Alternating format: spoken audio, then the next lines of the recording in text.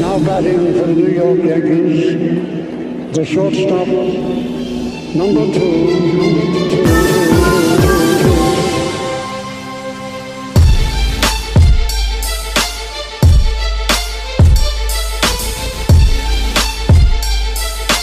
Welcome back. This is episode 95 of the NYYST Podcast, presented to you by NYYSportsTalk.com.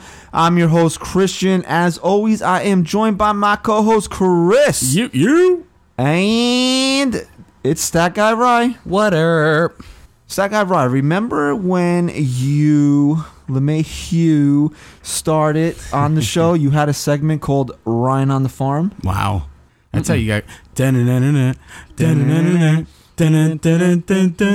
Yeah, I do remember that. What happened to that? Yeah, what exactly? Yeah, what happened to it? Where's your Ryan on the Farm report? So it was Ryan on the Farm. He stopped doing that. Then it was Stat Guy Ryan, and he was like, I don't even bother to bring my phone. Well, what's the next thing I could stop doing? I don't know. Well, he's got his own mic now, pair of headsets. Maybe if I had a nice spinning chair like you guys, like that's a computer coming, chair. And Matt, now you just tacked on 2 more months before you get one. 2 more months. I always say, like, I liked Ryan better when he sat in the corner.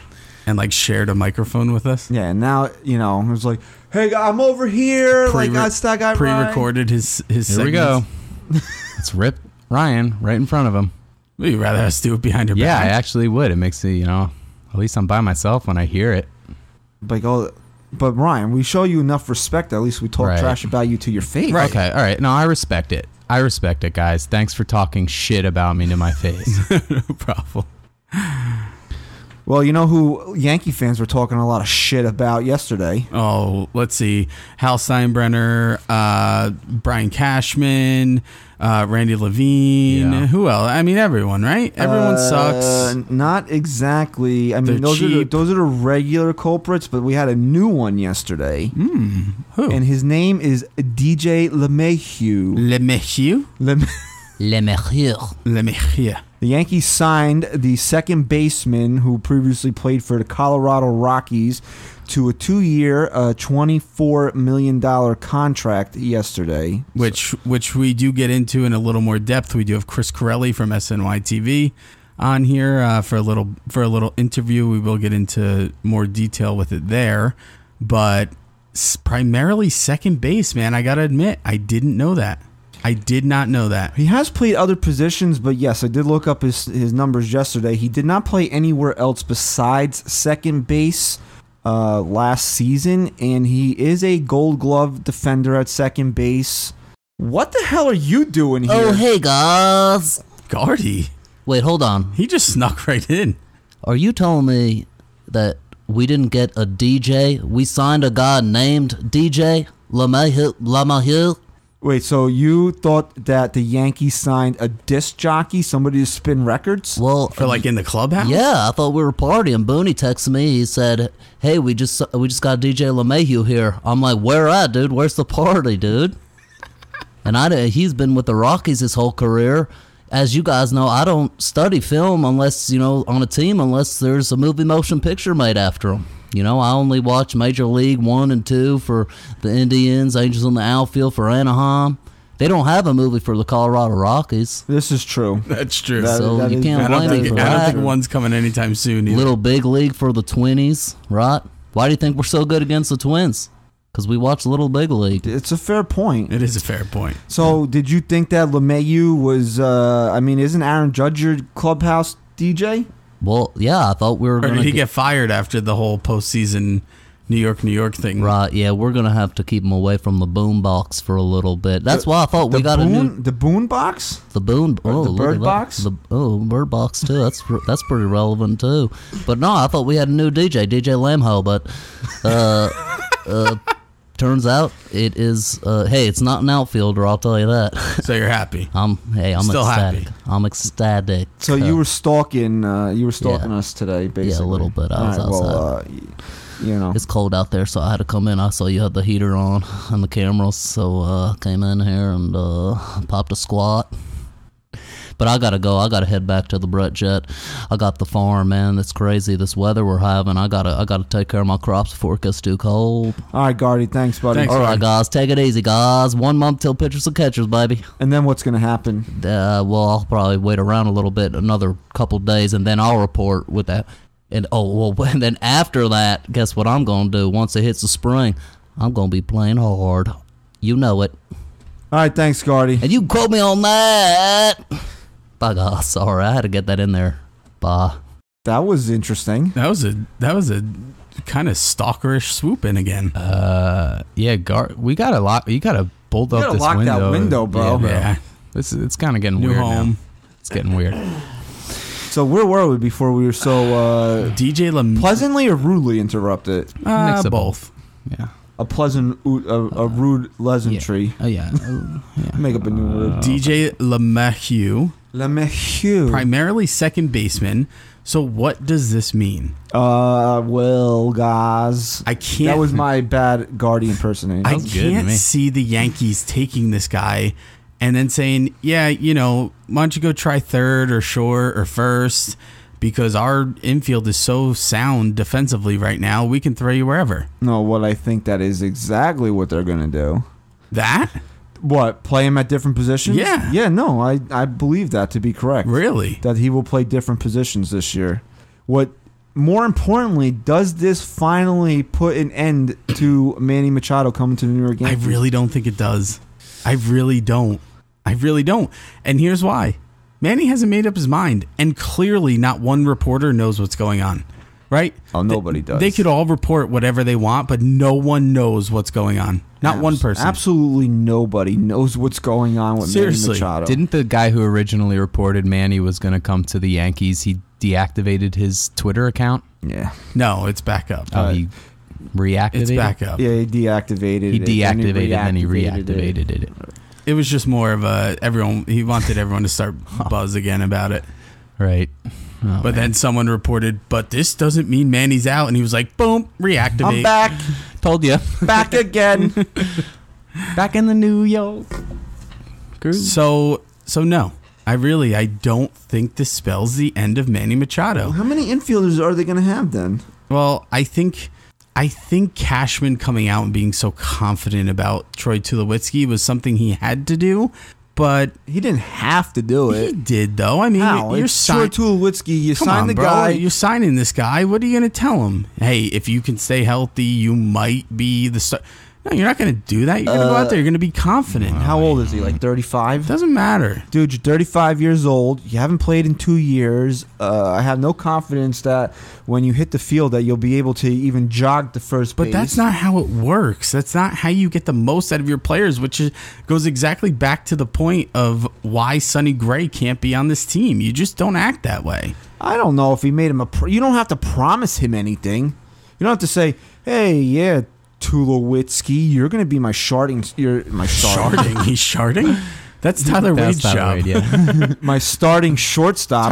Tyler Wade sharts during the games and runs into the clubhouse. Tulowitzki, 34, turning 35 in October. What's the exact date of birth for Troy October Tulowitzki? 10th, Wow, 6 days after my birthday. 1984. Yeah, October. Now I have to root for him now. Okay, I have cool. to root for him now. Cool, I like that. So he's on pace to be your age? He's a year younger? Here's the year Yeah. younger. So he's younger. So Troy Tulowitzki's younger than you. Okay. Wow.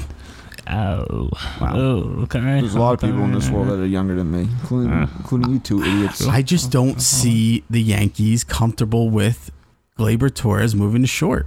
I'm going to ask you a really stupid question. But What other kinds of questions do you ask? But you know what?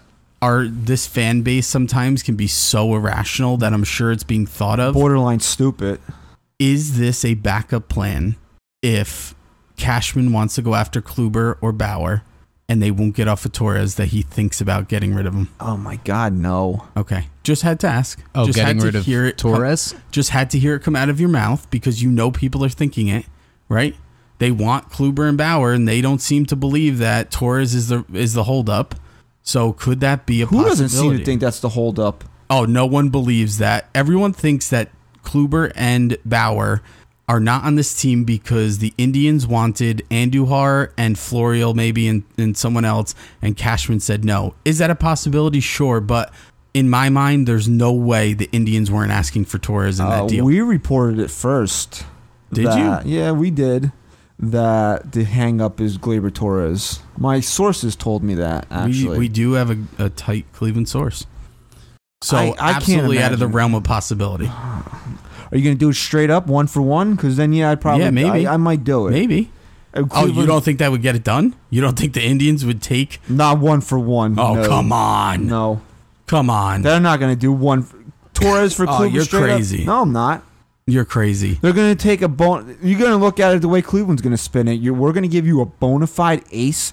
Didn't this guy win a Cy Young 2 years ago? Cy Young Award winner? Yeah, but we know the potential in Gleyber Torres. Yeah, potential. It's not just potential, though. He's shown it. Torres, He's shown but he's had 1 year in the major leagues where the Indians are going to be like, I'm not taking a risk trading Gleyber Torres 1-for-1. Okay, You're so gonna what? A have couple to give lower level prospects on top of it? Probably Florial. No. Yup. Come on. You're out of your mind. You're not gonna get him for like guys that are throwing to like a 6-year array and like rookie ball. You throw in Chance Adams and you throw in another prospect. Yeah, And then they'll Everybody throw in loves Chance Kipnis Adams. probably. what do we need Kipnis for now? Just to dump we the got salary on us. LeMahieu. LeMahieu. You got some splits for us on LeMahieu? Absolutely. What do you want? You want his home road He won a splits? batting title 2 years ago? 2016, I think. I didn't know that either. Here are his 2018 Coors Field versus on the road splits. At Coors, he hit .317, a .360 on-base percentage, and a .433 slug.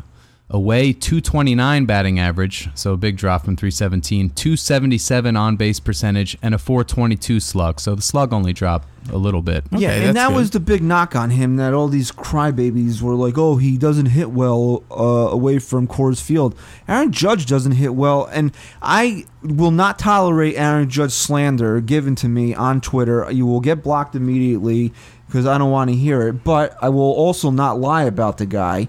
He does not hit well away from Yankee Stadium. He doesn't exist away from Yankee Stadium at some times. So I don't want to hear that DJ LeMahieu sucks and he's a terrible baseball player because he doesn't hit well away from Coors Field because Aaron Judge doesn't hit well away from Yankee Stadium. And in fact, I guarantee you, if you really looked at it, what's a number you want to put at? 90% of Major League Baseball players hit better in their home ballparks? Of course, you're training for your home ballpark. Would you also put it at 95% of Major League teams, just teams in general in professional sports, play better in their home stadiums, home ballparks, of course, home arenas? and that's why this whole lefty righty thing with the Yankees being so lefty desperate here is a little bit concerning because this ballpark is built for a lefty power bat.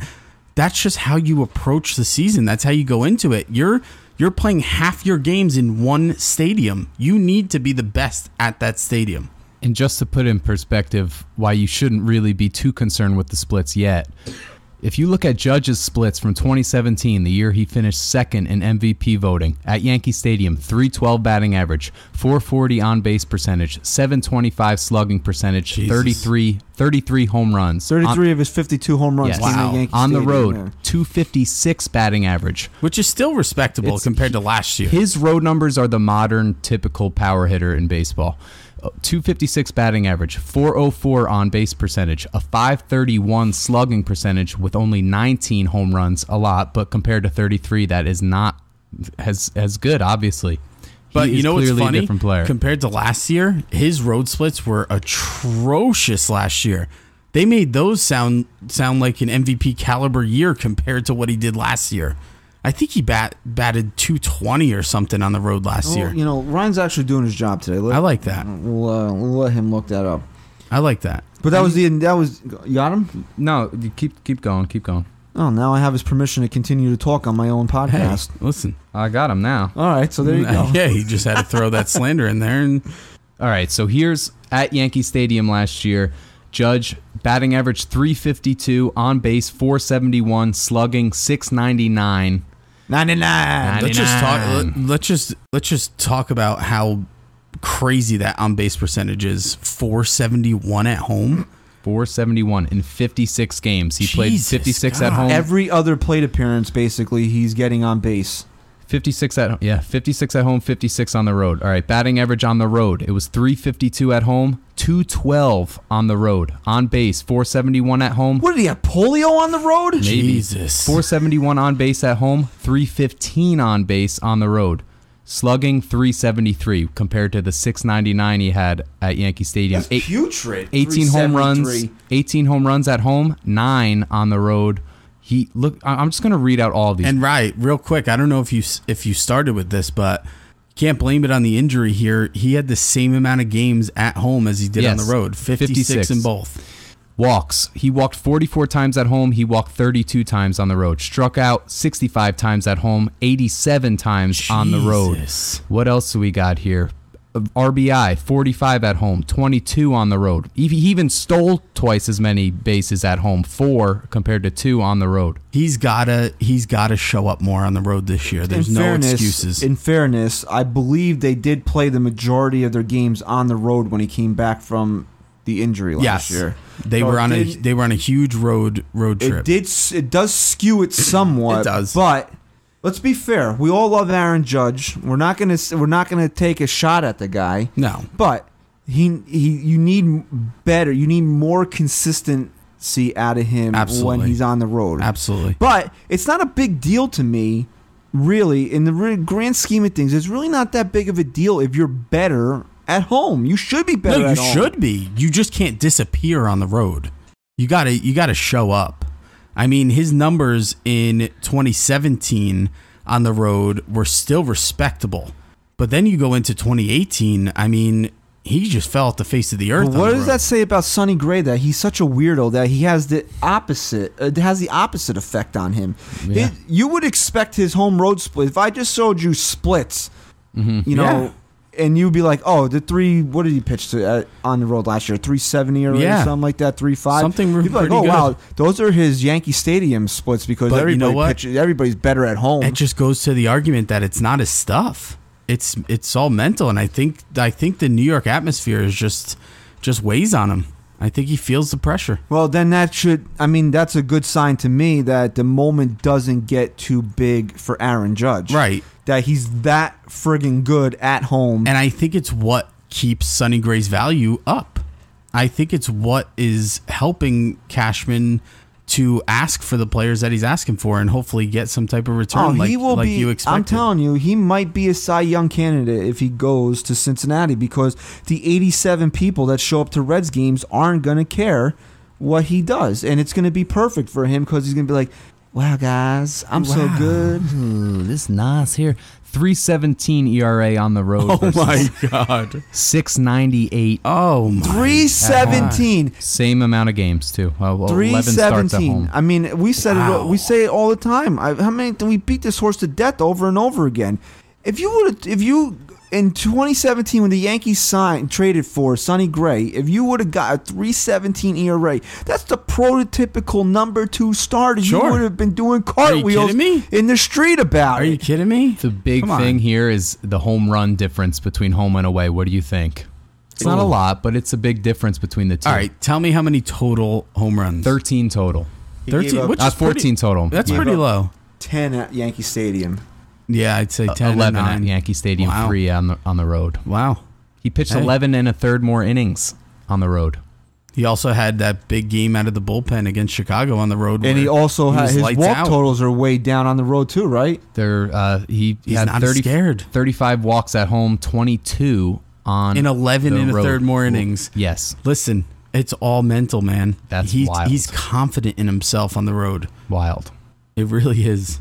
So again, this is a trademark of this show, is that we talk about one thing and now we're all over here talking about Sonny Gray. Round table, real quick. You don't think so? Do you think that the LeMahieu signing is the end? I'm talking to Stat Guy right now.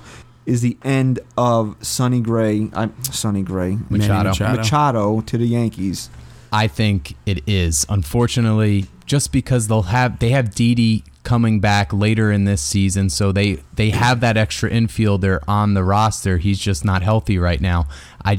I don't see them spending the money to add Manny Machado, but the way the roster is currently I see it as constructed. at this real quick. If they sign Adam Ottavino, right? How much would you expect per year? 9-10 mil. Okay. That plus what they gave LeMahieu, does that put them over the luxury tax? They're over now. They're over. They're over, right? So it doesn't matter. I think that It does matter because there are, the further you go Right. up, the worse But the what I'm penalties saying are. is, I just don't think that this was an end-all be-all to Manny Machado. I think it was just insurance. And I think it's insurance because maybe they're not confident they're going to land Machado. I don't know. But I don't think it takes them out. I don't think they pulled their any type of offer, even though it wasn't a formal one, to Manny Machado off the table. Where are all these guys playing, though? That's my whole... But we talked about depth, man. We talked about depth. You have a guy like Troy Tulowitzki, who I'm so happy they got. But let's be realistic for a second. Can we really expect him to be healthy? Take him off the table. So now you have Andujar's going to play third. You're going to have what? Now you're going to do the one thing the Yankees didn't want to do, and that's shift Gleyber Torres. He's going to play short. So LeMahieu is going to be at second. And then what happens when Didi comes back? Now you got Tulowitzki on the bench, and now you got to put one of those other guys on the bench to get Didi in the lineup. You know what I really think this was? And then now you want to put Manny. Now you're going to expect them to put Manny Machado on top of that. I don't see it happening now. I think this was a move to put Stanton in left field for most of the season if they don't think Frazier can be healthy, to DH guys like, I'm just calling him DJ because I can't stand his last name, DJ DH, or you can DH Andujar. You're not DHing LeMahieu. He's a Why? He's a plus defender. He's going to be. But I'm saying if you don't want to keep moving Torres to short, if you put Torres at short, then what? Didi comes back and you're just going to throw him back at second base? It's tough. That's so tough to do. You would play third base before you DH'd him, and Andujar would be the designated We're hitter. talking about a kid who has played his whole career as a shortstop, and now you have him transitioning to second base, and you want his future to be there. You're not just going to throw him all over the infield. I don't see that being the move. LeMahieu as DH is not the move either. So are you confident with him at third base? I'm sure he can handle the position. Then maybe that's the move. I would be more inclined to think that Andujar would be the designated hitter if you're going to take an infielder and DH him. So maybe if this did anything, it showed us the confidence the Yankees have in Frazier's health right now, that he won't be starting on the major league club. Or they might have an opening at first base. We're gonna go to the let's go to the interview and we'll talk more about that after then. All right, here's Chris Carelli of NYYST.TV.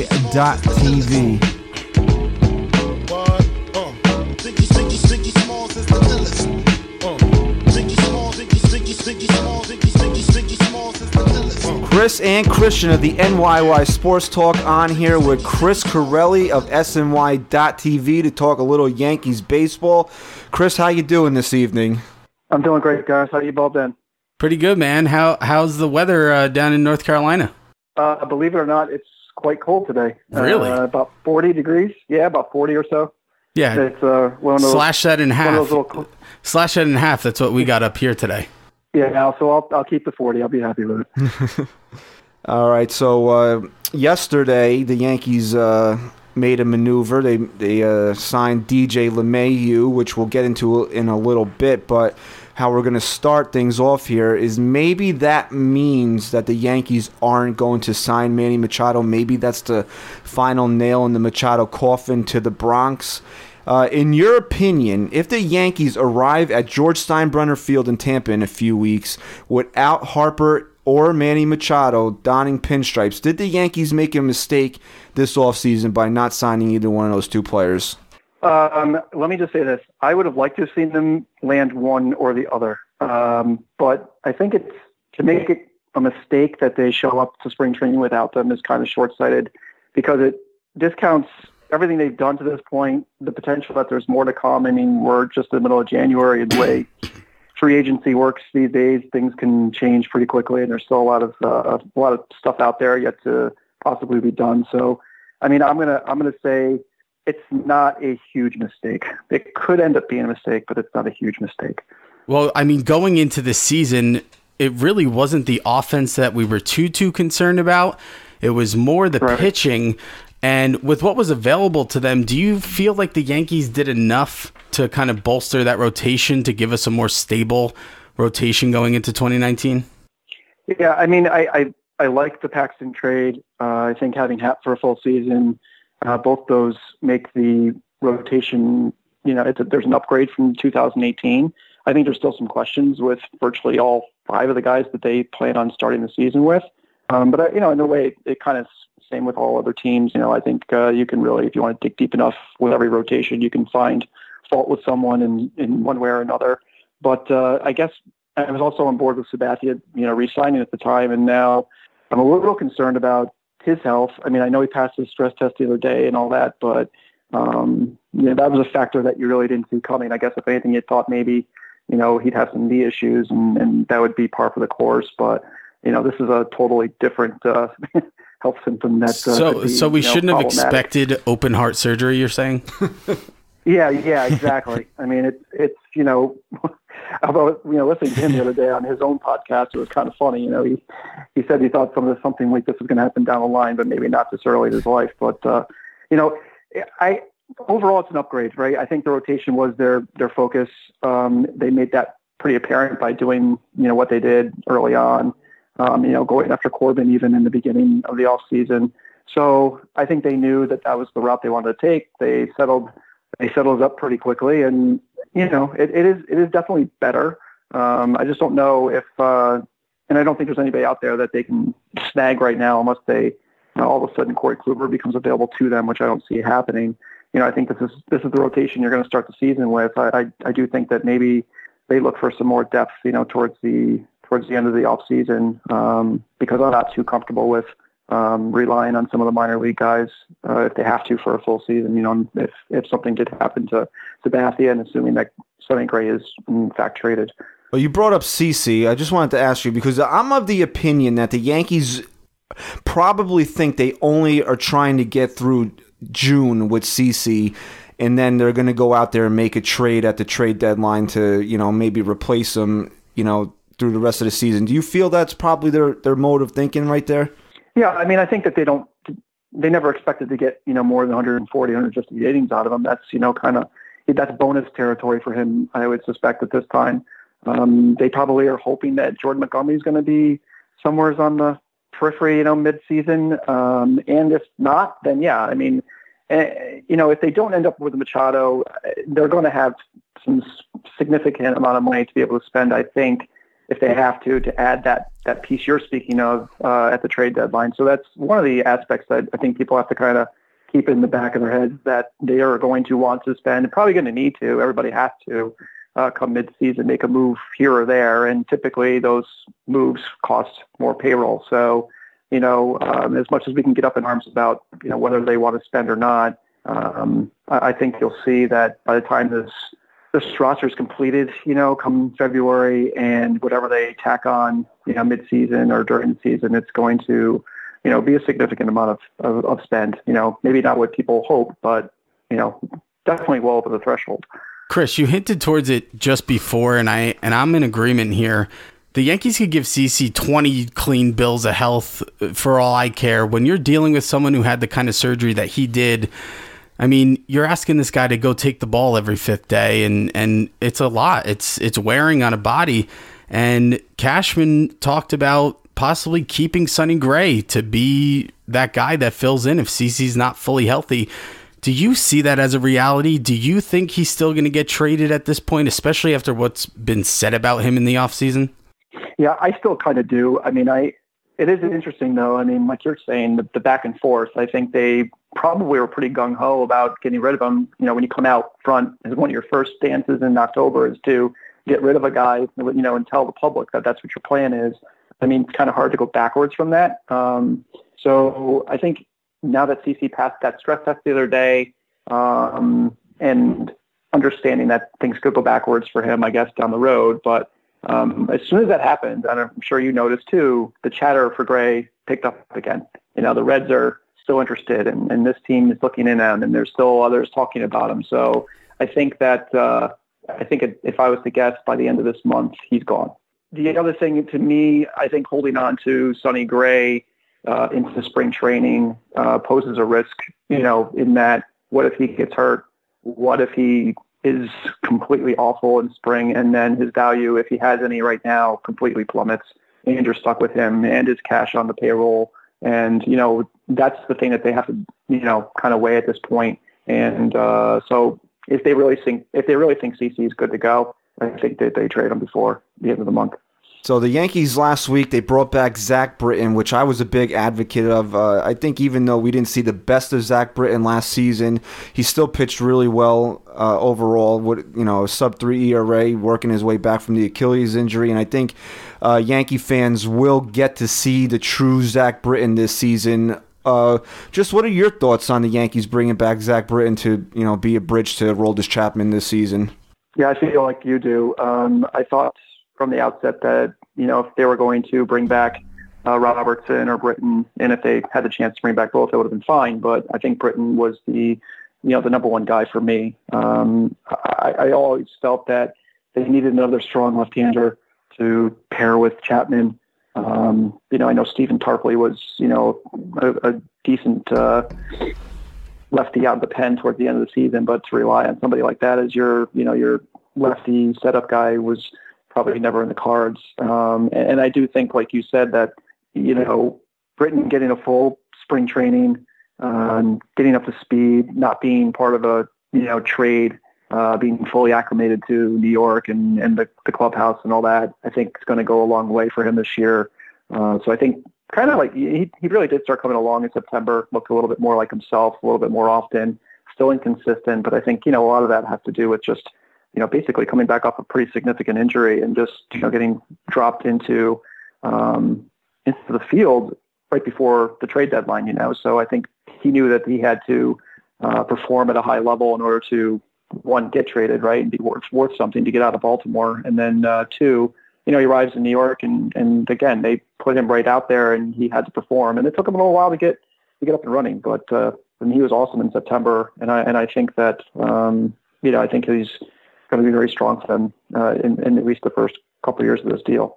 All right, Chris and Christian here. We're talking with Chris Carelli of SNY.TV. We're just talking about Zach Britton. Also, with this bullpen, you keep hearing the Yankees maybe looking at Adam Ottavino. They do have to replace David Robertson. Is that something they might do internally? Should the Yankees really try to target and bring in Ottavino? And even if they don't, is there enough in this pen without him? I mean, I think there's nothing to pen without him. I think they can figure it out. But at the same time, I think they probably should go after Ottavino if he's still out there and they're still he's still within their price range. I think that without Machado, who obviously would have been a huge difference maker on the club, right? Without him, you now shift gears a little bit and you make sure that bullpen is not just deep, but elite deep, meaning, you've got Chapman, you've got Betances, you've got Britton. If you add Ottavino as well and Chad Green, now you've got 5 upper echelon type relievers versus 3 or 4 guys that are, may be able to step up, but you don't really know for sure. So I think that the bullpen has been their strength in the last couple of years, as good as their offense was last year. I do think that the one thing that differentiates them from the other clubs that they'll be contending with, come October, is the bullpen. And if they add Ottavino, one guy can go down and you're still 4 pretty darn good guys deep. So I think it's probably a good priority for them to focus on if they can. Chris, yesterday Jack Curry reported that the Yankees were close to signing and then ended up signing DJ LeMahieu. Give me a little bit of your thoughts on that signing and tell me a little bit about him as a player, as an infielder. It seems like they have expectations for him to play multiple positions here, and if he's done that in his career so far. Well, he's played about, I put this in my post yesterday, I think it was close to 95% of his games in the Major League level have been at second base, where he's an elite defender. He's won 3 Gold Gloves there, and I know Gold Gloves are not the defensive metric as they're becoming more so, but he also ranks very high in defensive run saves. So he meets the eyeball test. He meets the advanced metrics test as far as the second base defender is concerned. He's a pretty good contact hitter, so that's something that I think probably piqued their interest.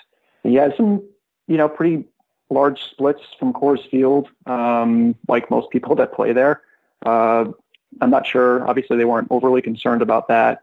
So we'll have to see, what comes of it as he plays in Yankee Stadium. But, again, he's playing games at Yankee Stadium, Fenway Park, Camden Yards, in Toronto. These are not exactly, tough places to hit in. So, maybe he'll benefit from playing some games in the AL East.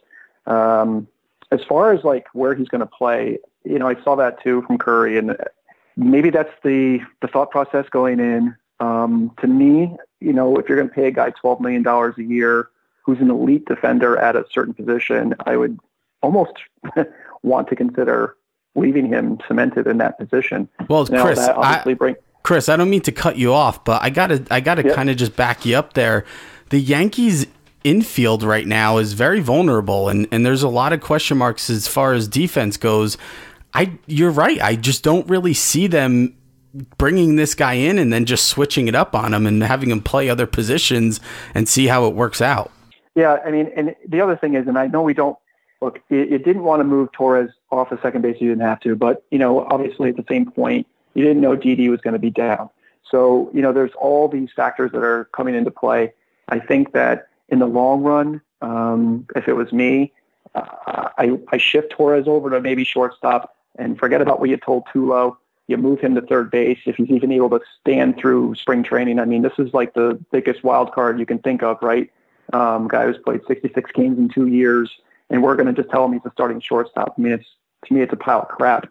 So if he does make it out, why not put him at third base where he could actually maybe stand up tall and not get, quite as hurt, playing a position that is not quite as mobile as shortstop would be. And we know Torres can handle shortstop. It's his natural position. And it's just for half of the season. As you assume Didi comes back healthy, you can then go with whatever you've got. Whoever's not hurt, whoever's playing well, and you figure it out from there. But to me, using a guy who's like as good as LeMahieu could be at second base, as a second baseman, and say we're going to play him at third, and maybe he's going to play first, and then that brings up another whole set of issues with the two guys you hope maybe are going to be a platoon at first base. So what happens with them? I don't quite see it, and mostly because I just don't see Tulowitzki being a huge factor, and that's just some pessimism in me. But I would venture to guess most people kind of agree that getting anything out of him will be some sort of miracle. Well, Chris, I'll make it easy for you. What do you see being the opening day Yankee infield this year? I'm going to go with Andujar at third, Torres at short, LeMahieu at second, and whoever survives the battle between Bird and Voit at first. That's just a guess, based on what we know today, who's on the roster today, and we'll go from there. But I personally don't see Tulowitzki making it out of spring training. Well, you said whoever survives the battle, the big battle, the steel cage match between Luke Voit and Greg Bird. It's like Hulk Hogan and Andre the Giant in WrestleMania 3, right? Who will, in your opinion, survive that big battle between the immortal Greg Bird and the irresistible force that is Luke Voit? Well, if we're talking actual WWE matchup, Voit, I think. Voit would kill him. Voit demolishes Bird, right? So, if we're talking literally there, that's that much of a competition. You know what? I really, really wanted Greg Bird to do great things last year, and unfortunately, there's never came to fruition. And you're not the only one, Chris. Yeah, I know, and I don't know that I fully trust Luke Voit, so I think this is a total crapshoot. But I would suspect, just based on history, that Voit makes it out of there with the most playing time. But I wouldn't be shocked if Bird has a very strong spring training, and if he can stay on his feet, maybe he makes a battle of it of sorts. But I don't know. In the end, I guess it's Voit, and it's still, to me. When the offseason started, I wouldn't have been surprised if they targeted some sort of first baseman and got somebody they felt was a little bit more of a sure thing, because I think both these guys are kind of wild cards.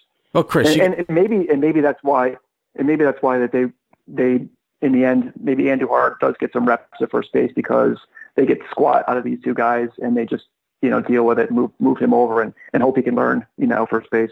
I don't know. It's the one up in the air position for me on the field. Chris, you got to assume too, and maybe I'm wrong. It's almost like when you're golfing, right, with someone who's much better than you and they have a handicap and they kind of have an advantage. That's kind of how I see Greg Bird going into spring training over Luke Voit, just based on the fact that he's a lefty. I feel like he's got to do a lot to really lose that position right now because they need him. They need him to win that battle at first base, at least going into the season. Yeah, it's a valid point. I mean, it's why you got to suspect even if let's say Voit is going to be the guy that's on first at opening day, that Bird's going to be right behind him, right? If he's healthy, because they need some sort of left-handed hitting presence. I mean, it's in also the reason why you I guess at the beginning of the offseason you kind of hope that maybe they were going to try to find a spot for Harper and figure it out, just because, gosh, I mean, just having that guy in the middle of that lineup would pay massive dividends. And now it's really a bunch of right-handed hitters with Gardner, I guess, whenever he's in the lineup, and switch hitting Hicks. So it's going to be interesting. But yeah, I mean, I tend to agree with you. They probably in their own minds would love to give Bird 75% of the reps if they could, but it really requires him to stand up on his feet. All right, Chris, we'll let you go on this. We're recording, what is this, January 12th. If the Yankees make no other off-season maneuvers, and this is the team they take into the season, should Yankee fans be optimistic that this team, as presently constituted, can go to the World Series? Yes. I mean, how comfortable and how confident, maybe 60, 70%. This is the way I look at it. I think a lot of people have said this. I agree. I think Stanton's going to be better this year. I don't particularly feel that Sanchez is going to be quite as miserable at the plate. His defense is what it is. I mean, honestly, it can't get much worse. So if it improves even slightly, he'll look great. You get Judge hopefully for a full season. I really think that Severino is going to be, this is going to be the year that he puts it together for the entire season. I think you've seen him build in steps, basically. He's had his downfall. He was demoted. He came back up and he had a great, end to a season. Then he had a great full first half where you thought he was on track to win a Cy Young, and then he fell off. And I think, as each year he's grown and he's learned from his, previous season. And I think that this year is the year that maybe he puts it all together. He's still a pretty young guy, which would make sense, right? That he fully comes into his own at this age and kind of leads people to actually finally say, yes, he is the ace of the team. I think Paxton could represent a strong 1A type pitcher. Again, I know he's got some health issues of his own and from the past, but I think that he's an incredibly good pitcher. And if he is able to get them even 28 to 30 starts, it's going to make a huge difference from what they were able to get, from Tanaka, right, last year. So again, a lot of it depends on breaks, how the, injuries are and so on. And who steps up, who surprises us and comes and aids the team. But, they're not a whole heck of a lot different from last year. I know you said if they didn't make any more moves, but I wouldn't be surprised if there's still one more bullpen piece is added just to strengthen that end. And if they do that, then, I'm comfortable saying that they would be stiff competition for any of the other top clubs in the American League to get to the World Series. All right, Chris. Well, we want to thank you for spending some time with us here on this Saturday evening talking a little Yankee baseball. We're getting closer to February 13th, which we can finally actually talk about on-field stuff, things that are actually happening that will, matter in between the lines here instead of where's Manny going, where's this going, and it's been a long off season, but we're drawing closer to the end of it. So we want to thank you for joining us, and you can follow Chris on Twitter at Chris_Carelli. You can find his work on SNY.TV. I did read a really good article that your New Year's resolution article, which if fans haven't checked that out yet, they should. It was actually a nice lighter read. I'm intrigued. Yeah, it was actually pretty good. So give Chris a little pop on that one. I like that. Cool. So, Thanks. so thanks for joining us, and we'll touch base as the season moves along. Thanks, Chris. All right. Always great, guys. Thanks a lot for having me. All right, so that was our interview with Chris Carelli of SNY.TV. You can follow Chris on Twitter at Chris_Carelli. I want to thank Chris for spending part of his Saturday evening with us as we record episode 95 of the NYY Sports Talk podcast. We're almost at 100, which is almost hard to believe that we put 100 of these in the bank. I mean, you can do the math. 5 more weeks we'll be at 100 unless we do a midweek pod, which could happen. Crazy things could happen from now and through 5 weeks from now. Generally speaking, unless something big happens in the middle of the week, we probably won't be doing any midweek shows until the season starts. Right. So we were getting into it before we cut to the interview. We would have derailed yet again. A lot of what we're talking about here, it's not that we're not thinking about it or bringing it up. We have no idea what is going to happen with first base. You got Greg Bird. You got Luke Voit. Now, I'm sure the Yankees have certain expectations for both of these guys, but we don't know. We don't know if Greg Bird is going to finally figure it out, stay healthy, be a guy that can hit 280 and hit 25 home runs. We don't know if Luke Voit is just a super jacked up version of Shane Spencer. We don't know any of these things. The Yankees have to find it out. There's one thing that we agreed on throughout this whole process, and it's that the Yankees need to find out. Yes, I was just saying that. They have to find out.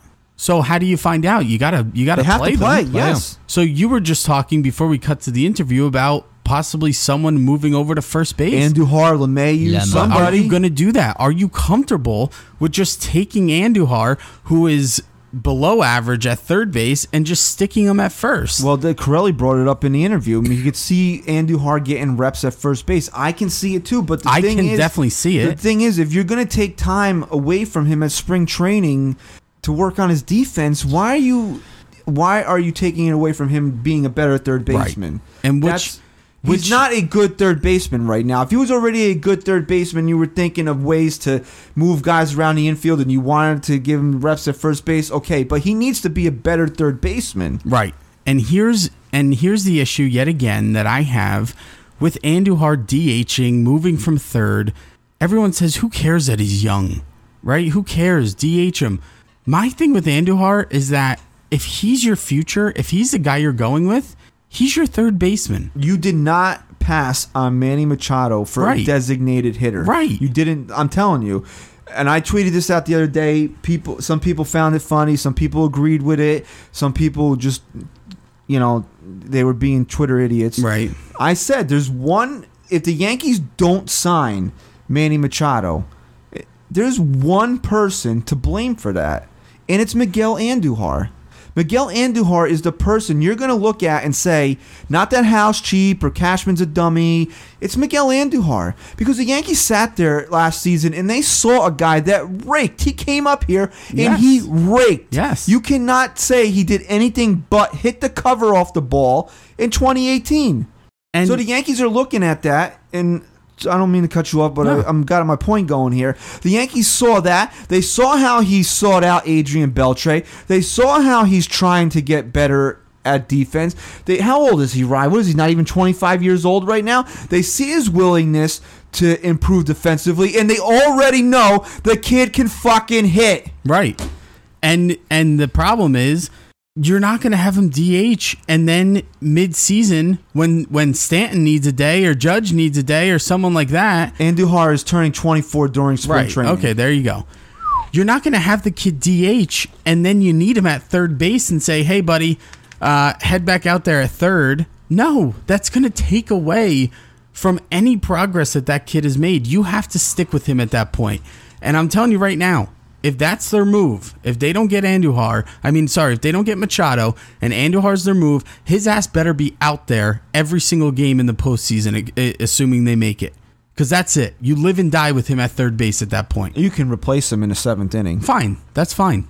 But I had a fight with someone just because the Yankees came out and said, yeah, the lefty-righty matchups in Game 4 of the ALDS, that's why.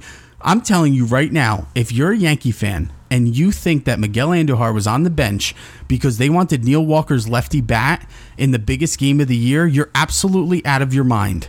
You are out of your mind, because if he was defensively sound at third base, Andujar is nowhere near the bench. I'll take it one step further. If the Yankees had a strikeout pitcher on the mound in Game 4, Miguel Andujar is playing third base. Right, yeah. That was a big factor in him not playing, is that CC pitches to contact. Absolutely. And the Red Sox are a pretty right-handed heavy team. So what does CC pitch? He pitches that cutter inside the righties, which they'll jam and hit to third base. And, that's...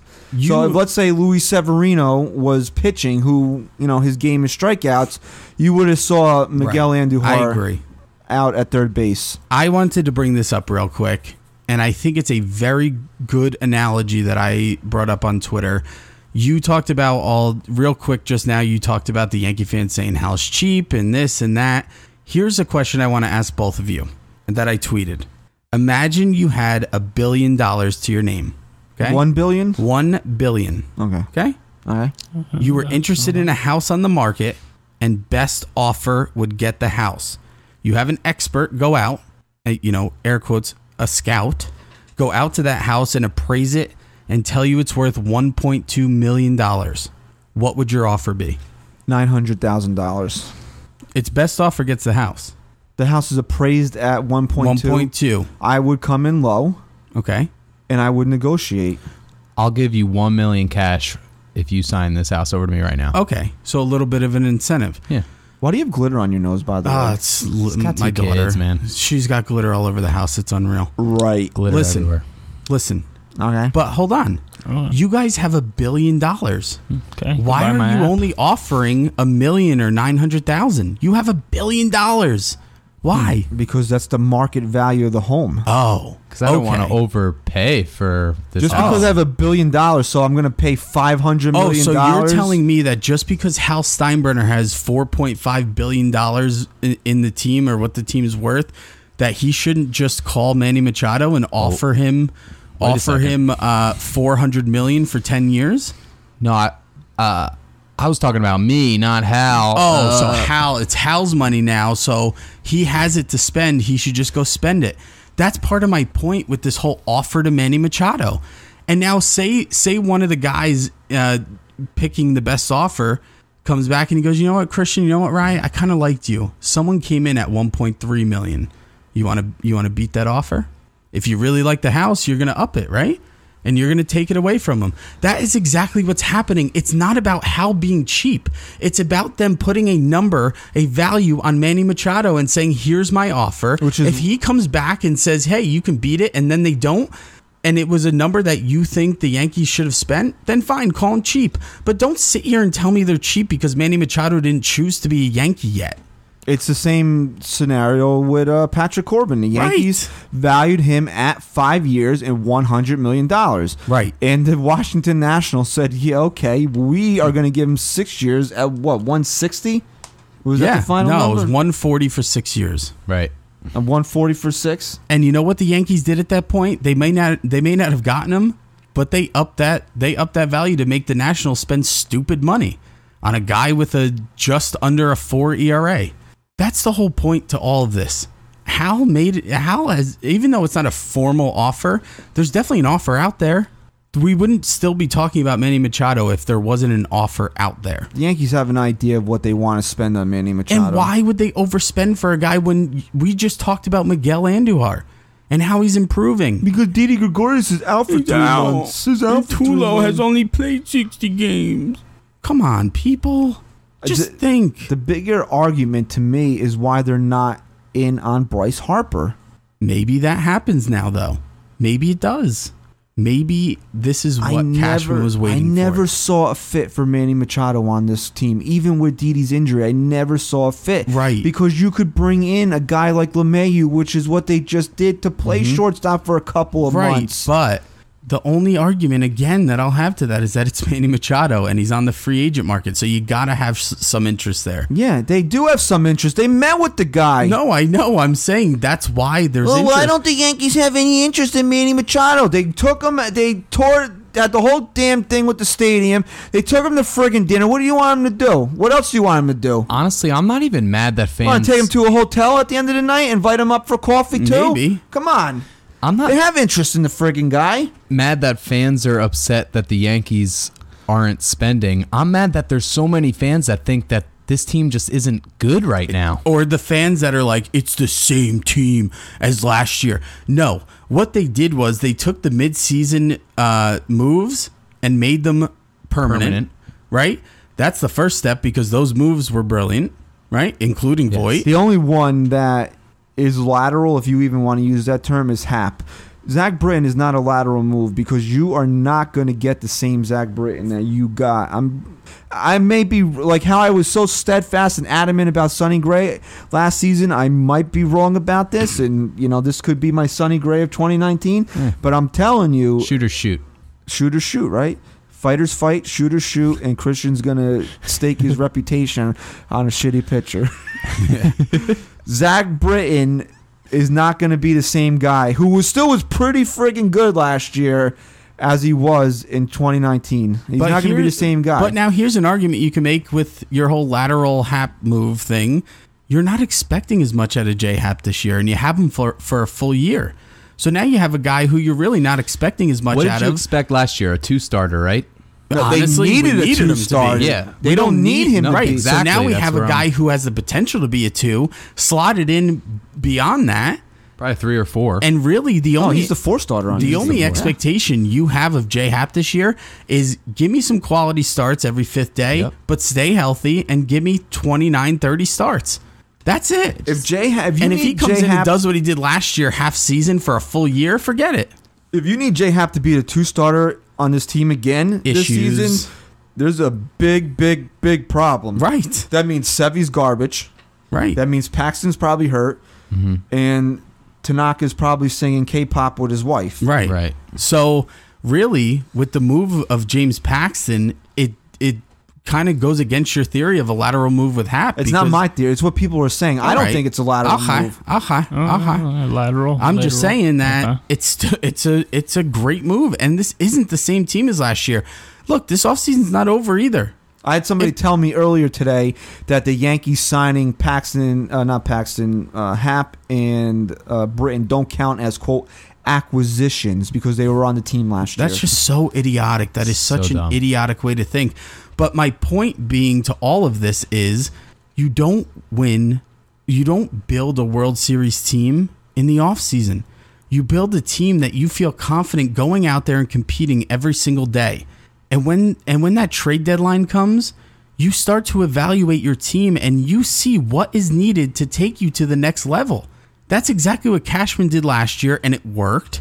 No, they didn't get as far as they could, but guess what? We lost yet again to the World Series champions last year, which we did the year before. We came across a better team. This team going into this season is arguably one of the best. In the middle of the season, we need to evaluate where our holes are, what we need to do to get better, and we need to be that best team going into October. That's it. Just too many people with the mindset of just way too focused on October right now. It's January. We got to take a breath and let the season play out. This isn't going to be the final roster before October. There's going to be more moves to be made. And Christian, I wanted to bring this up to you. A lot of people are upset about the DJ LeMahieu signing because, LeMahieu. correct me if I'm wrong, but LeMahieu. Marwin Gonzalez is still out there, correct? Yeah, he is. And that's a guy that you mentioned before anyone else that would be a great fit to the New York Yankees. Why do you feel that they would go after a guy like DJ instead of Marwin Gonzalez right now? From what I heard is that Marwin Gonzalez is looking for a much longer-term contract than LeMahieu and is looking to get paid in the $15 to $16 million range. That's crazy. But so they're being cheap, is what you're telling me. Sure, I guess, if that's how you want to look at it. If that's how you want to look at it. Gonzalez is 29. LeMahieu's 30, so I thought there'd be a bigger gap. I mean, look, you added another piece to this puzzle that is a solid ball player.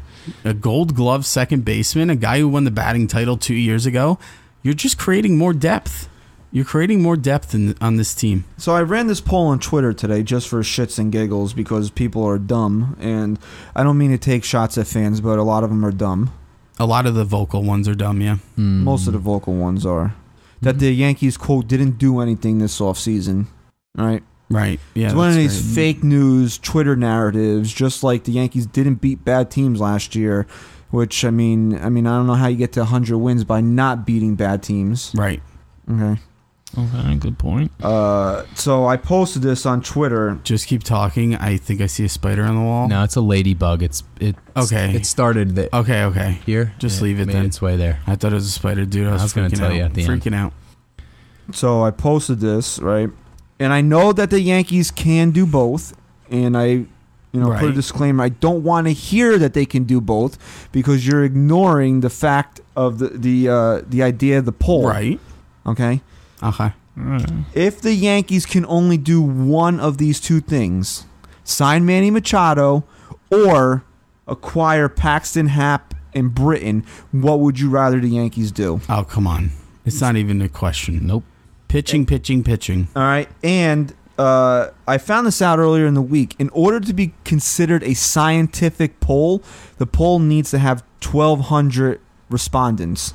Wow. What's a science? What do you mean by scientific? You know when they poll? say a scientific poll? Yeah. That's it's scientific, which means that they take it's official. It's official now. Like We have a couple official polls. we have Then. more than a couple official polls. I like this. So this poll Are we right doctors now? We are doctors. This poll now has 1,015 votes, so it's almost scientific. almost Get out and Scientific vote, fact. people. Yeah, get out and vote. And right now, I texted you guys this earlier to give me the results of the poll, what you thought the results of the poll would be. You chose to ignore it. Stat Guy Rice said, excuse me, it would be 65% that they would vote for the pitching. Yes. What do you think? I think mentally sound Yankee Twitter votes more than they do comment on things. I'm going to say 73% said pitchers. 83% so far have voted that they would rather acquire the pitching than sign Manny Machado. Okay. And that just goes back to the point of if 20% of Yankee fans are vocal on Twitter, 5% of those fans who comment and do stupid things, 5% are sound, mentally sound. 15% are just out of their mind. Out of their mind trolls. Really. I blocked one guy. He wasn't even being rude. He would show up on every single one of my tweets and then I go on his profile and it's like I say obnoxious things. I'm like, just get away from me. Blocked. So do you agree, right? You It's not agree even that a the question. Yankees would Nah. this is the better. I would do both, personally. I didn't say they shouldn't do both. I didn't say that they just shouldn't do kidding. both. It was just a point you were It making. was a point that I was making that They if made you the moves they had to. If you were choosing the pitching over Machado, it means that the Yankees have improved the areas of their ball club that needed the most Right. improving. Right. Manny Machado is nice. It's a nice thing to have. I think you should do that poll again right before the season starts, like right after all of the acquisitions have been made, and then maybe you could add in LeMahieu, and hopefully they get Ottavino too. Because then think of that. I mean, we got Paxton, Britton, Ottavino, LeMahieu, and who's the other guy I'm missing? Hey, look. That's much better than one Manny Machado. If they end this offseason and you tell me they also got Ottavino, you can't be any happier with what they did. I think I don't think you should be disappointed if they don't do another thing right in the offseason. I'm the I agree. first one to admit it. I've admitted it on here numerous times. I will be disappointed. I will be upset, disappointed if Manny Machado isn't a Yankee just because it's Manny Machado. And there were a lot of talks, and I'll be upset. But will I sit here and say the Yankees really dropped the ball or they missed? Absolutely not. They did what they needed to do. Manny Machado was just the icing on the cake, and a cake that's already baked and iced. To be honest, now I'm hungry. You want cake? Yeah. Maybe we're going to have cake in a little bit. We do have a couple of other things to touch on here. Number one, being that the Yankees have settled arbitration cases with everybody except for Luis Severino. The Yankees excuse me, and Sevy are about $800,000 apart. Now, how many thousand? 800. I thought you said 8,000. No. Now, here's what the issue is. You know, cheap Yankees Twitter is out there screaming, "How's cheap? He should just pay him his money. He's cheap. What a disgrace." But the Phillies and the Yankees are both going to arbitration with their young aces. They both offered $4.5 million to Severino and Aaron Nola. Both pitchers' camps came in higher. Mm-hmm. They're both going to arbitration. Now, Nola's asking for about $1 million more than Sevy is. But the point is that this is not the Yankees being cheap. Personally, I just give Severino his friggin' money and be done with it. It's $800,000. But here's what fans need to understand. It's not Hal being cheap. This is a game that the ownership plays versus the players. It's because they don't want to change what the standards are for arbitration eligible players. That's why it would be one thing if the Phillies said, okay, we'll give you $5.5 million to Aaron Nola. They didn't. They came in with the same exact number that the Yankees did. And Nola and Severino are both in their first year of arbitration. It's because they don't want to change what the arbitration raises are, what the standard for arbitration eligible players are. So when you see another team do it, it's not the Yankees being cheap. This is a bigger picture thing here. Fans, this is what I don't understand. This is why when people were bitching and complaining that Greg Bird got $1.2 million, what are you wasting $1 million on Greg Bird for? You're not wasting $1 million on Greg Bird. The guy was arbitration eligible. He got $1 million, and you're going to pay a guy $1 million to sit on your bench anyway, whether it's Greg Bird, Joe Smith, Dan Jerkoff, or anybody. And let me ask you this, because we have a very good, we'll just say we have a very good relationship to someone who is extremely close to Randy Levine, and they told us that there was some bad blood, obviously, between Betances and his people and Randy Levine and the Yankees after all that went down. Do you see that same type of outcome with Severino and the Yankees? And if not, then why? The Yankees are going to try to win the case, and Severino's going to try to win the case. And when you're trying to win a litigation against somebody, how are you going to do that? You're going to bring out their faults. Right. So it could get ugly. It could get contentious. I mean, I really hope it wouldn't. But what else does it do? After all that, wasn't Betances really back on his game? I mean, Betances went out there and showed the Yankees why he deserved what he felt he deserved. And maybe Severino comes out with the same mindset. I don't know. My whole point in all this, though, is that I'm not expecting everybody to be as diehard and know as much about the Yankees as we do. Not everybody's running a podcast. Not everybody is doing this 365 days a year. But if you're going to come on social media and make a fool of yourself, have some sort of knowledge to back up what you're saying. And it's not even that. It's just don't be so matter of fact. If you don't have all the knowledge in front of you, don't be so matter of fact with your statements. Come in knowing that you might not have all the information in front of you. And it was like when we posted the news about Sevy going to arbitration, but they gave Sonny Gray $7.5 million. Those two things have nothing to do with each other. Sonny Gray is in his last year of arbitration. Severino is in his first year of arbitration. So the numbers are already automatically different. Right. And somebody in Luis Severino, in Sonny Gray's position should have gotten a raise to about $9 million. So it just shows you how terrible Sonny Gray was that he's only making $7.5 million this year. Right. So you can't bring Sonny Gray into this argument about Luis Severino going into arbitration because the $7.5 million that Gray got isn't breaking new ground. It's not. If Luis Severino got $5.5 million in arbitration, that now becomes a standard for first-year arbitration-eligible pitchers, and the owners don't want that. Yep. It goes beyond what you people think. That's why when we were going off last week about these charts, you look at a chart, you see what you see, and then you react off of it. But you're not reading into what makes the chart say what the chart says. Right. So, yeah, it looks bad on the surface that the Yankees won't give Luis Severino $800,000. But when you have to look deeper, why didn't the Phillies go beyond $4.5 million for Aaron Nola? It's because the organizations are trying to keep the arbitration costs down. You know, in school, when you'd go up to the teacher and be like, hey, I know I wasn't here the other day, but can you please not mark it down that I was absent? What does the teacher say to you?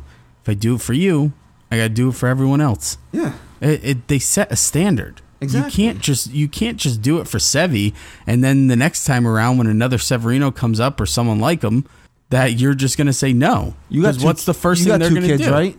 Yeah, that's exactly what I was thinking. Your daughter, you have a rule: no cookies within an hour of dinner time. How about right? this? Okay, go ahead. A better rule, a realistic rule: no eating on the couch. That's a new rule I just put in place. No eating on the couch. Your daughter says, "Okay, Daddy, but I want to have a snack jar or whatever kids eat while she watches Frozen." Okay. You're like 3 years too late, but keep whatever. going. I don't have a daughter, so I don't know what daughters do. Okay, got it. Okay, and you're like, buy my app. Okay, no problem. Okay, daughter, watch Frozen and eat your pudding cup or whatever it is. And then you want to know what happens? Then your son comes in and sees it. Then my asshole 2-year-old kid comes up to me, Addie, I want. And then he starts screaming like a maniac. I scream back at him. He gets louder. And now, next thing you know, both kids are eating their snack jar, whatever the hell you called it, watching Frozen. And then, you know what? A few minutes in, my daughter's like, Daddy, I haven't liked Frozen in 4 years. Why am I watching Frozen? Jack wants to watch Frozen now. And now she wants me to change the channel. Now I'm screwed. Mm-hmm. Now I'm just a mess of a father at that point. Because you broke your rule. Because I broke the rule. Because I didn't hold my ground. I didn't set the standard. So now the Yankees could say, okay, Sevy, we're going to give you $5.5 million, which sets a new standard for arbitration year one players, starting pitchers, ace-level pitchers. So, hopefully in 3, I don't know, whatever it would be, 3, 4, 5 years, the Yankees have the same issue come up where they have an ace-level pitcher coming up and they'll be like, oh, we're going to give you $3 million. 3? Dude, my numbers Severino got 5.5. My numbers are way better than what Severino's were. Yep. And if you don't think that the owners are in collusion with each other, you're silly, because if the Yankees did it to Severino, then Aaron Nola's like, dude, you got it. Come on. Yep. Severino just got it. Why am I not getting it? And now that just changes everything across Major League Baseball. And the owners don't want to do it. So it's not Hal being cheap. It's the owners in general want to put more money in their pockets. Yep. But let's just pretend it's Hal's issue. Yep. Last thing we're going to touch on real quick, just want to get your opinion on it before we wrap up this show, is a lot of conjecture is that if Giancarlo Stanton wasn't a Yankee, that the Yankees would definitely have either Machado or Harper. Do you agree that one of those guys would definitely, most likely, more likely Harper because of the outfield, that one of them would be here if Stanton wasn't here? My quick knee-jerk reaction wanted to be yes, absolutely. But you have to think of it too. When the Yankees got Giancarlo Stanton, they knew that within a year of the next offseason that those two guys were going to be up and available. Could have easily passed on him. Right. Could have easily passed on him if they were really that set. At this point, it's not Stanton holding up Machado or Harper. First of all, we'll say it again, they're still trying to get Manny Machado. They're just not going to go overboard. Would they go overboard if they didn't have absolutely Stanton? not. I think absolutely not. I don't agree with that. I say absolutely not. I think part of the reason why the Yankees are unwilling to go 9-10 years for a player is they already have Stan's contract. Oh, you think it's the years holding up everything? I absolutely. If we're talking years, if you're telling me that the holdup is years, and that would be absolutely, then yes. But money-wise, I don't think it changes much for them. I think they got Stanton, and they still knew Harper and Machado were going to be available, and that they were going to go after which one interested them more. I don't think Stanton is the reason why Machado's not a Yankee. But if you're telling me that Stanton is the reason Harper's not a Yankee. Oh, yeah, that could be, but it's not just because of the contract.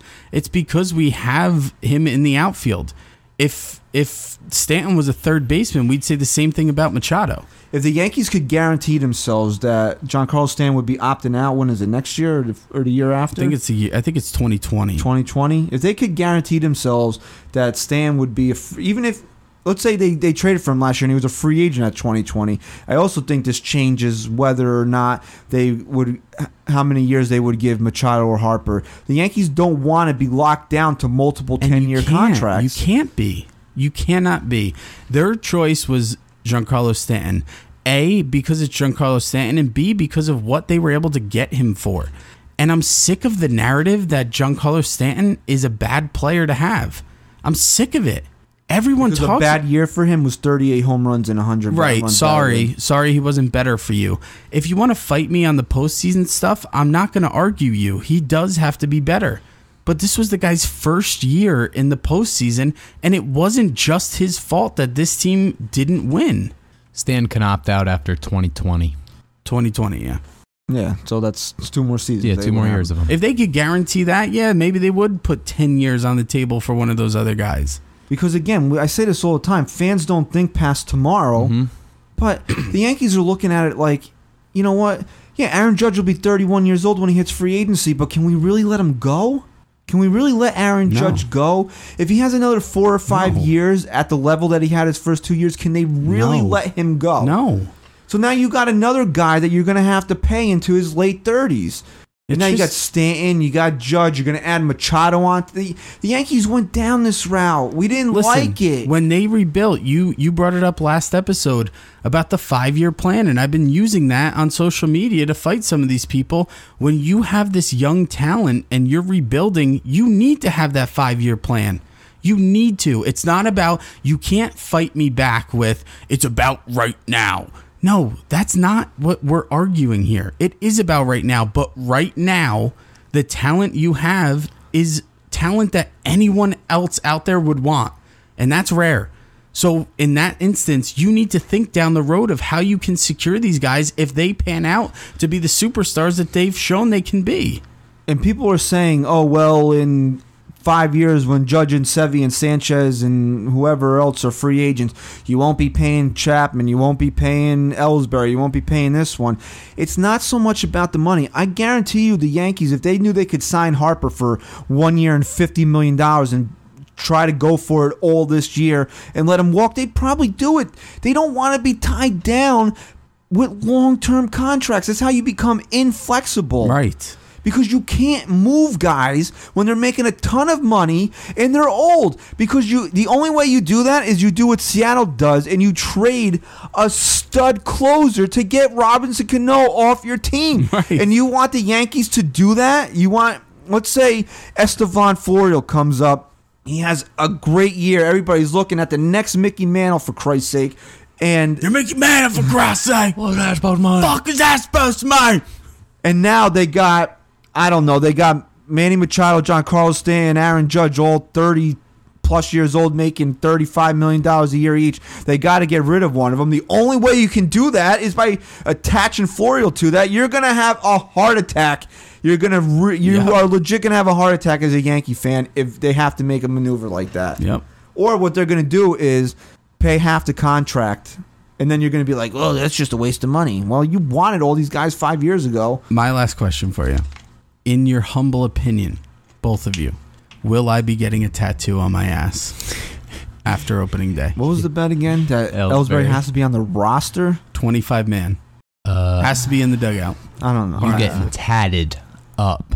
I don't think so. Full sleeve. Can I wait until I see him on the field in Tampa? Fine. I got to see how his bronchitis is acting up. Okay.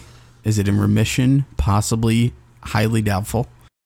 Now you're saying 25-man roster in the dugout, that on opening day. Not on the disabled list, active roster. He doesn't necessarily, like, they could show up to opening day and he could be like, oh, I have the flu. Right. But he's on the 25-man roster, but he's home, like, eating soup. That counts. That counts. Okay, That absolutely so as long counts. as he's not on the disabled list. He's got to be on the active 25-man roster. Yeah, you're getting a tattoo, The Yankees have to have a hole in their lineup somewhere, bench or on the field, because Ellsbury is on it somewhere. Okay? Okay, real quick back to Stanton, because I wanted to bring this point up here before we take it home here. All the cheap Yankees Twitter people that are screaming about how much money they do or don't spend, they're over the luxury tax right now, I believe, with the LeMahieu signing, okay? So they're over the tax. So your luxury tax champion stuff, you can get throw rid it out of the that, window. okay? Because they went past the tax number. They're still trying to sign Ottavino. I mean, if something makes sense with Machado, they're going to do it. I still, like you said, I don't think it's going to happen, but I could still see it happening. For those people that are like, well, if you didn't get Stanton last year, you could have got Harper or Machado this year. If the news came out that the Yankees had that offer on the table of what they actually gave up for Giancarlo Stanton, and they passed on it, what would have happened? Forget it. Mayhem. But now that he's here, now that they did spend that money, they do have that contract, it's not good enough. So now when you fight and argue people that the Yankees do spend money, look at Giancarlo Stanton, the argument back isn't they don't spend money on him. The argument back is, yeah, but he sucks and he's not good enough and he's not the reason. No, stop flip-flopping. Here's the problem. They already had him. They want something different now. And that says a lot about them as people, because imagine being married to somebody like that. Right. Oh, I had you for a year. Oh, wow. Ooh, look at You her. weren't as good as I thought once I got to know you. Oh, my God. Look at her. Now I want her. Right. Or him or whatever. Whatever, right?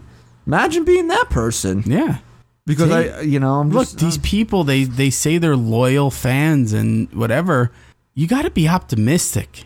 I'm not telling you to look at this team with rose-colored glasses. I'm telling you to just look at it, put your opinions aside, and tell me, find me a team that is better built top to bottom in every department right now on paper, because that's all you can look at, because the season has not started. On paper, who is better, who is stronger in each department of the game? Who's stronger? Are we being Yankee homers if we say in the American League the Yankees are the most complete team as of January 12th? Are they the most complete team in the American League? Well, let's just do this real quick. We know the Red Sox have holes, right, in that bullpen. They have no bullpen. They don't have a bullpen. They have the same question marks in the rotation as any team can have, with injury-prone guys and all that stuff, right?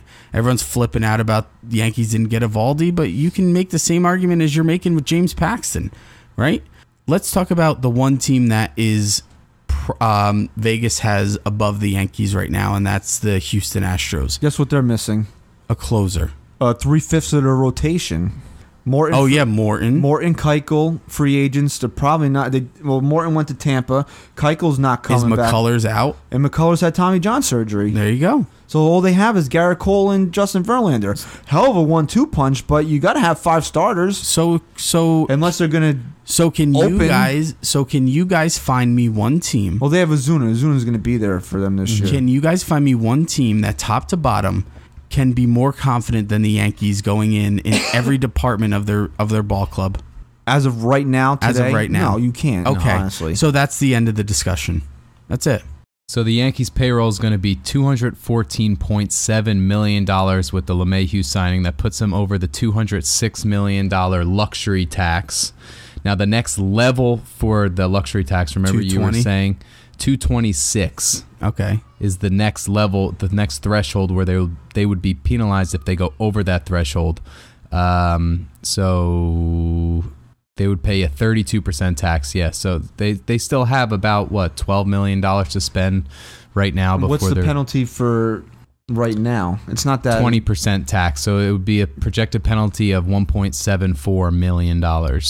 Okay, which is really nothing. No. But they still went over the tax. Everybody was worried about that. They weren't going over the tax this year. They did. Well, they did for you. Okay. Well, there you go. You happy? Nobody's happy. They're probably really pissed off at us because what is this episode running? About an hour 20 right now? Yeah, who cares? You know? Let's do 2 hours. Let's see if you want to do 2 hours? Yeah. No, and you know what? As much as you frustrate us, I still love that there's passionate fans out there. I still love that.